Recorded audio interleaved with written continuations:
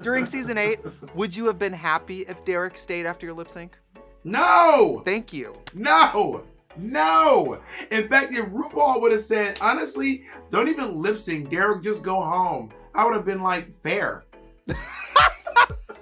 Hi, it's me, Trixie Mattel, and welcome back to The Pit Stop, the show where we recap RuPaul's Drag Race, and today we are on episode 9 of season 13, which just happens to be the Snatch Game. And we have pretty much one of the most qualified Snatch Game experts here with us today, the one, the only, the other host of The Pit Stop, Bob the Drag Queen. Woo!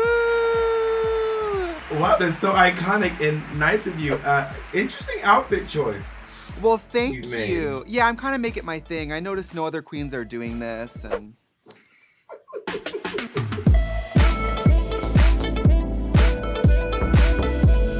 we worked on getting this dress to me for this moment, and you showed, I mean, you look amazing, but before we dive into this episode, we want to thank the delicious new bubbly bounce sparkling water. Why are you making faces? Wait, no, I took my first sip. This is my first sip, and I was like, this is good. I haven't had any yet. And I was prepared to be like, ooh, this is actually, I was like, this is tasty. Authentic moments caught on camera. She better work. I was supposed to say, listen, I don't drink coffee, so something like bubbly bounce has a little kick that gets me together. But I ended up going, oh my God.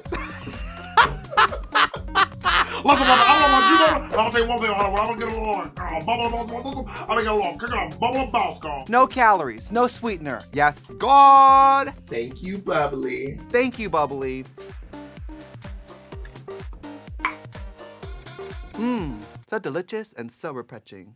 So let's get into this, because we're at the point in the season where the queens need a pick-me-up to really get through the challenge that is Snatch Game. Bob, is it crazy that we're at episode 9, which is the episode that you won in your season? There have been 5 weeks where no one went home. Bitch, 5. Do you remember when RuPaul made 8 girls all lip sync at once? And now she's like, everyone is sitting out. Would you as a competitor have been happy to watch someone lose and just stay anyway? No. As a viewer, I don't want to see it, let alone a competitor. And at this point, some of these girls, I mean, spoiler alert, but at this point, Elliott has been eliminated 4 times. In one season. What the hell's going on? Last week, Rosé got her first win in the Rusical, and Simone and Candy landed in the bottom 2. But after telling Candy to sashay away, Ru decided to keep Candy in the competition. I think we all know how you feel about this, Bob, but tell me what you think about double saves in general. Okay, for me, double saves are not it. My season had a double elimination. That's right. Yes, we were not getting saved. RuPaul was like, listen, y'all, there's only 9 episodes this season. Get rid of these hoes 3 and 4 at a time. Also, a double save for me is like, obviously one of these girls is not gonna win Drag Race. Like, what are we keeping them around for? Damn. Which one are you talking about, Simone or Candy? I think that Simone's gonna be the winner of Drag Race season 13. That's my opinion. I want you to know that Candy's gonna find that out from this episode and @tweet you, bitch. I like Candy. Candy was actually my first pick. So speaking of Simone, she mentions that she's happy that Candy was saved. Do you believe Simone here?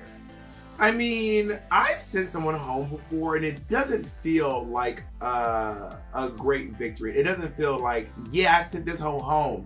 There's a bittersweetness to sending someone home. So I can see what Simone means in that regard. I will say, when RuPaul said, Candy, you stay, all the queens in the back were thrilled. I swear to God, I would have stood there like this.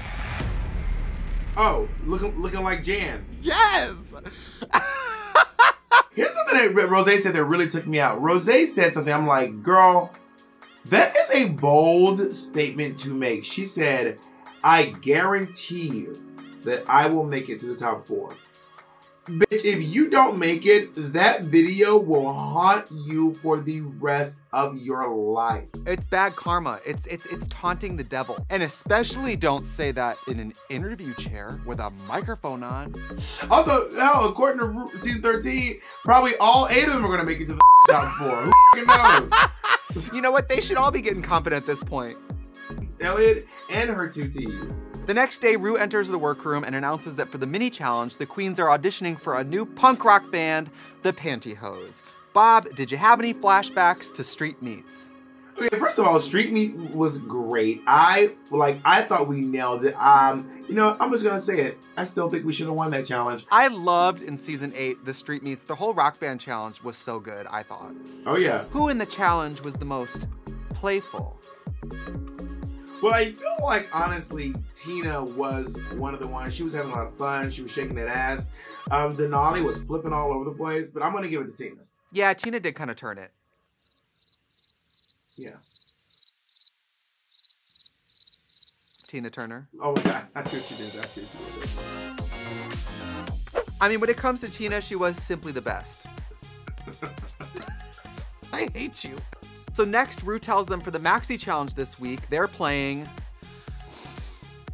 the Snatch Game. Listen, it's the most wonderful time of the year for me. It's the most wonderful time of the year. Like, I'm living.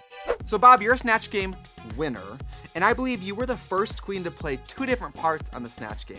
What made you decide to do that? I really couldn't decide between the two, and I really wanted to do Carol Channing. Like, I remember thinking I want to do Carol, but I also wanted to do Uzo. I just couldn't choose. And I remember going back and forth. I had 3 choices, but I whittled it down to 2. And I said, honestly, I'm just going to do it. They were going to be like, how did they let you get away with it? And I was like, I didn't ask. I didn't tell anyone. I snuck my Carol Channing outfit in under my Uzo outfit, and then I just did it without permission. A lot of people don't have that much gall. What are they gonna do? They're gonna stop and say, put your other costume back on. I guess that's the worst thing they could have done. Yeah, literally. If you were to go back and do Snatch Game again, who would you play now? I want to go back and do Tim Gunn. This is my go. I feel like me as Tim Gunn would just be really hilarious. Me and RuPaul both in suits. I have that like aging, like slicked back hair, glasses on the edge of my nose. And then you're like, what are you gonna be making today? And then you're like, have you thought about a houndstooth? I'm like, well, here's, I just love Tim Gunn's voice. The way he speaks to people, really tickles me. It does. It really does. I don't even know who I would do. I don't know. It's a hard thing. Snatch Game is a hard thing. Yeah, it's not easy. Maybe you should lean into Dolly Parton. Well, that was the problem. My backup was Dolly Parton, and we just did it in the Divas Live Challenge. Yeah, it should have been your front up. It was awful. I remember I was touring and my boyfriend was at a gay bar watching Snatch Game and he texted me in the middle of the episode, this is really hard to watch. Winner, winner, chicken dinner. Oh my God. So queens start to reveal who they're playing and strictly from their celebrity choice. Bob, pretend you haven't seen the challenge yet. Who do you think picked the most fun character? Richard Simmons is my favorite character out of the ones they picked. Richard Simmons is just, there's so much mystery and excitement and cultural references surrounding Richard Simmons. Yeah, that's a really good choice. Also, I like when people pick the Jonathan Vanessas of the world, the Richard Simmons of the world. Paris was pretty good. Like Mary Queen of Scots was a great choice. Harriet Tubman was a great choice. Bob, Candy did not know who Mary Queen of Scots was. Did you? Yes. There's a whole movie about it. There's a whole movie. It's called Mary Queen of Scots.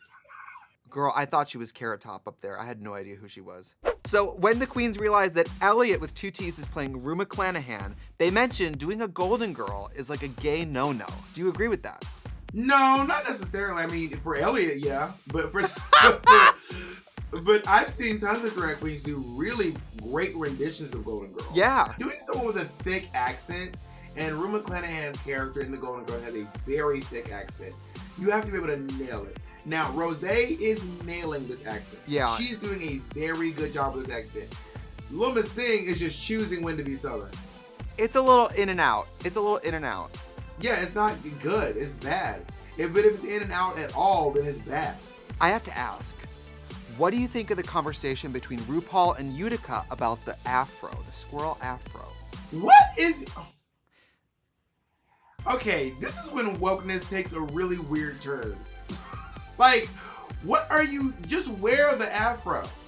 Like, RuPaul made a good point. There are white people who have afros. That's what I'm saying. Should we cancel Bernadette Peters? Yeah, listen, 2 of the white people with afros were characters in the Snatch Game. Bob Ross and Richard Simmons both have afros. Yeah. As somebody who gets canceled within an inch of my life about every 6 weeks, I understand being gun shy, I understand the trepidation, but when RuPaul tells you to your face, yeah, but that person has an afro, I appreciate the interest in being sensitive. Make it make sense. Make it make sense. We also see Tina struggling to break out and show how funny she is, which I find very shocking. Because you and I both know Tina. In New York, how funny is that bitch? No, Tina's very funny, but it's a different kind of funny. Like when you find a way to tell your humor through your performances, through your mixes, through your numbers, it's not the same as vocalizing and improvising.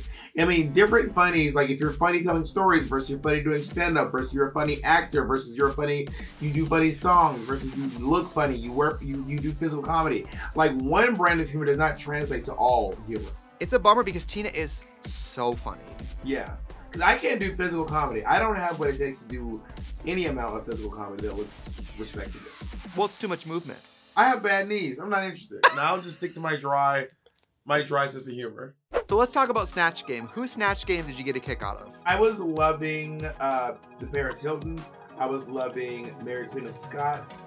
Those are my 2 favorites, for sure. Yeah, that Paris was really, really good. I think that Paris could have been a very safe performance, but that was like a really strong Snatch Game. And she looked like Paris Hilton. She really did. I was gagged. I think picking a historical character really gives you kind of carte blanche, which is smart. I wanted for someone to just do Jesus Christ on the Snatch Game. Like that is gonna be the Snatch Game of all. When someone is like, I'm gonna be doing Jesus Christ. That is so funny. Somebody has to do that. Which Snatch Game did you think had the most energy? I mean, I would say Richard Simmons was probably the most energy. I mean, it was up, it was like it was literally exercising, it was loud. Fake legs. Yeah, fake legs. There was puppetry. So obviously, I'm gonna give it to Tina. When you strip down what drag is, you strip down the gender part of it. People like Richard Simmons, that is a drag queen. They just don't call it a drag queen. Oh, full on. I love like that. Who struggled the most? The captain of the struggle bus was Utica. I know! Mary Queen of Struggles. I mean, it was wild. I was like, girl, I didn't want to watch it. I didn't want her to be on my screen. I didn't want to be associated with it. I know. It was rough. I know. Are we going to talk about what Candy was doing? How was that Patrick Star? Girl, can we just, you know what? It doesn't say it on the cards, but I'm writing it in, okay? But that was Candy Muse in a head wrap. I'm on Bacon Waters on Instagram and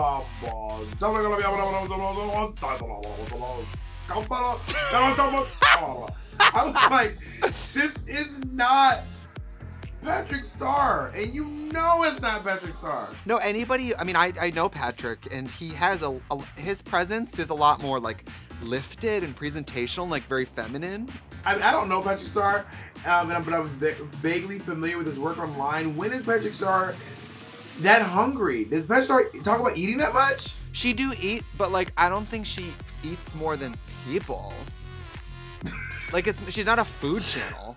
Bob, what do you think of Denali as Jonathan Van Ness? Honestly, I think Denali is doing a pretty good job. If you ever met Jonathan Van Ness, that really is how they talk.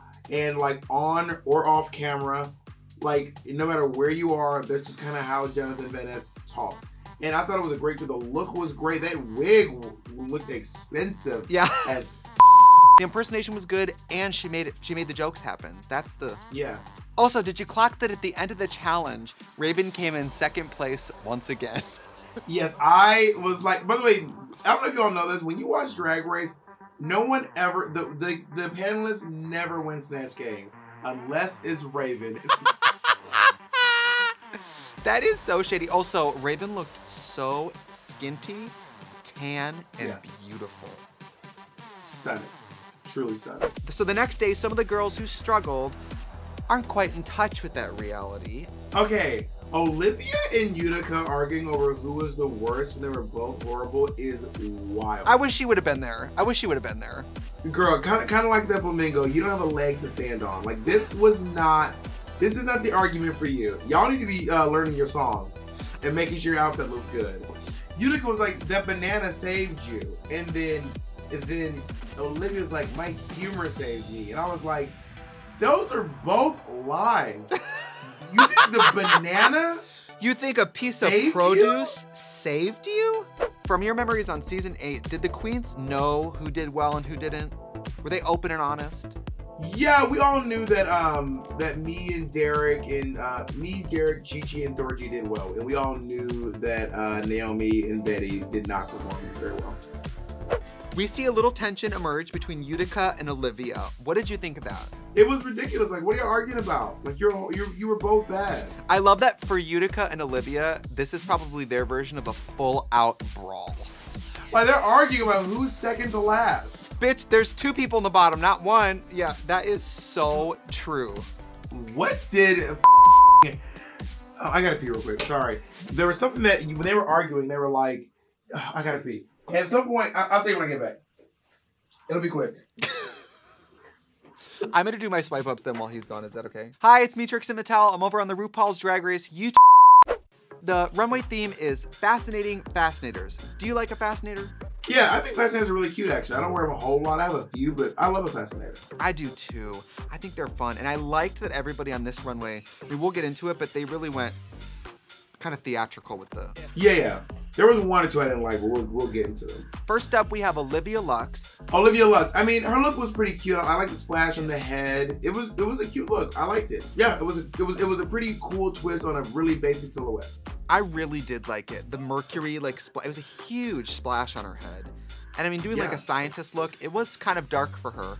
In a good way. I liked it. And then we have Rosé. It was cute. I agree with Michelle. It's the first time that she has not used the ruffles to completely obliterate her shape. She finally found a way to flatter herself with it. It seems like she likes to pack on a lot of shapes without really preserving this, you know? Up next, we have Utica. What did you think of this little picnic ant fantasy? I don't like a fascinator that's like an entire thing. Like, give me a take on the thing. But if it's just a basket on your head, it doesn't speak to me. I really feel you on that. When a queen's like, I'm fries, and I just have an entire bottle of ketchup on my head. You have a basket on your head. That's not a fascinator. That is a wicker basket, Mary. That's a handicraft. Yeah, I did really like the garters, the long garters, and I did like the ants crawling up the way. Very cute. That part was cute. It was just the fascinator I didn't like. Up next, Simone. Simone's was great. I really loved this look. At first, I was like, what's going on? I don't get what's going on, but then she turned around, I was like, this is amazing. Yeah. It was really powerful. The statement was powerful, but even without the statement from the front, I was like, ooh, she's going really simple, but it looks really good. I agree. It was really good.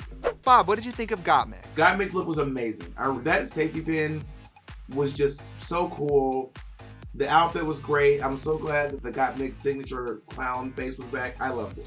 Yes, that like bowl cut bang with a mullet, and like the outfit had so many textures. It looked, I mean, the outfit really looked like something like, oh, that's like almost real clothes. Yeah. Denali. This look is cute. I like this. I mean, I'm triggered by roller skating. I'm triggered by roller skating. I forgot about your roller skating.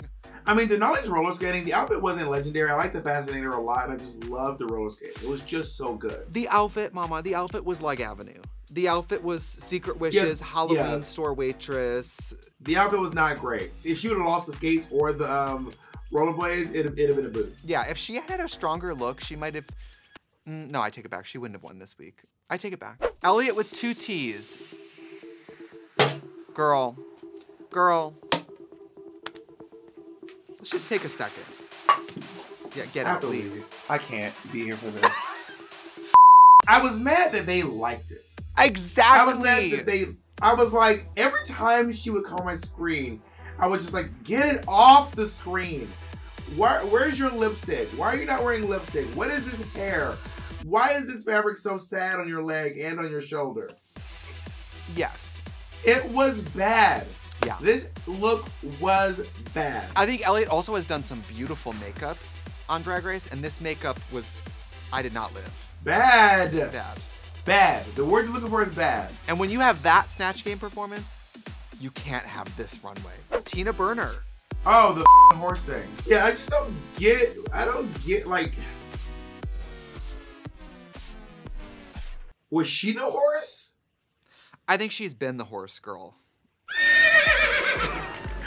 Was the horse on her head? It just, once again, not body flattering, not big enough hair, not great makeup. I just didn't like the look. And also, the horse was like to the side. I was upset about it. I did not live. And then finally, Candy Muse. I'm suing. The houndstooth. Well, that's my thing now, obviously. This is the definition of representation matters. I also think that there's a chance that the designer who made that for her used my old fabric. Because if that outfit is made by black and white striped, then Candy Muse, you owe me for some fabric. Run me my coin. But you know what? Since it's your fabric then, we can't criticize it. I bet it was flawless. It was amazing. This fascinator though, it was kind of hard to read. Well, fascinators are hard too because it's not just the size, it's also the placement. Hers was really wide, it was spelling out her name. The name was kind of hard to read. I don't know that I would spell my name out in feathers. You know what I mean? Like, spell it, if you're gonna spell your name, spell it in something easier to read. Yeah, I didn't live. Yeah, no, I did not live. I was not alive. So which of the Queen's runway was the most exciting to you?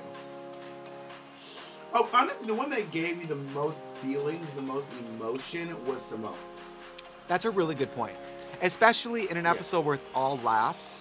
It was actually even more effective with that reveal. So, I mean, it was a little hard to look at, but I think that's the point. Yeah, yeah, for sure. Which one of the Queen's runways was your favorite? Got Mick. Got Mick won this one. She really did let those hoes have it. That's a fascinator look. Who was the worst? Elliot. I really didn't like it, and I love pink. And like that, it was just so wrong. To have a bad Snatch Game followed by a tough runway is like, oh my gosh, I felt bad for her. I'm very compassionate. It was bad. Yeah, you're compassionate. My thought process was, I think it's time. So after the judges' critiques, we find out the winner is Gottmik. Congratulations, second win. Do you agree? Congrats, Gottmik. Gottmik. So every episode someone calls you, I'm sure. Yeah, I agree. Gottmik deserved to win this episode. She was great. It was so funny, so well thought out. So the bottom is Utica and Elliot. Do you agree with the bottom? Yeah, I agree with this. Yeah, this is a good example of where the runway might be the thing that keeps you out of the bottom. And Olivia had a good runway. Yeah. Utica and Elliot lip sync to Fascinated by Company B. Which queen gave a more refreshing lip sync performance? It was Utica. Utica's performance was better than Elliot's, and she let that whore have it. Elliot's obviously a wonderful mover, but Utica kind of just like went with the song. Yeah, I agree. Utica won that lip sync, hands down. Hands down. Utica wins and Elliot sachets away. Do you think it was the right call? Yes. I know. It's time. It's time. God bless you, Elliot. The other T is for time.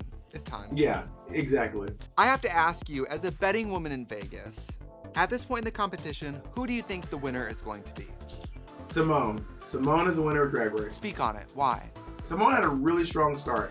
They went through a couple of bumps where Simone was not able to rise to the occasion. Outside of that, Simone has her runways are great. She's very funny. Her timings are good. She's a pretty good actor. It's just that when it comes to dancing, she tends to fumble.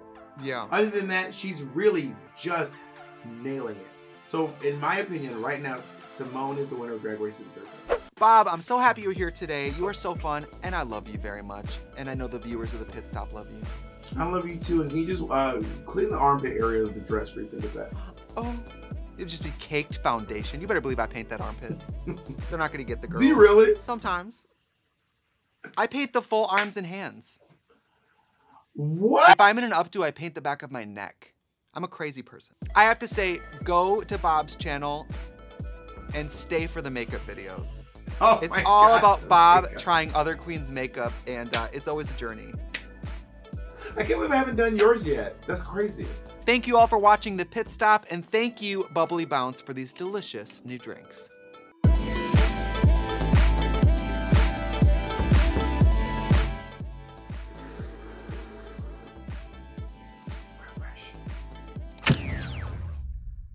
Look over here, the Drag Race YouTube channel is always bringing amazing content, so make sure you subscribe so you don't miss a single thing.